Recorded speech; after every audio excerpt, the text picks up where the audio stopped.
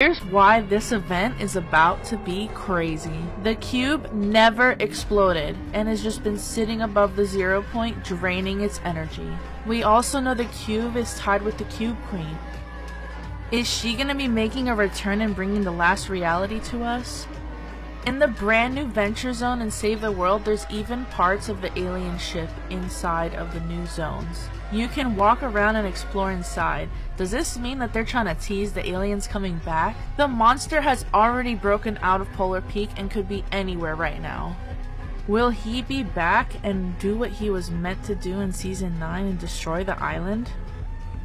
There is no Ice King or prisoner, which means the prisoner did not make the volcano, which means that the mech can't be made, since there's no pressure plant to build it in. Also, Fortnite posted a teaser where it looks like there's a glitch or rift inside of the rocket, which means the rocket probably won't be able to save us from the meteor this time. What do you think is gonna save us?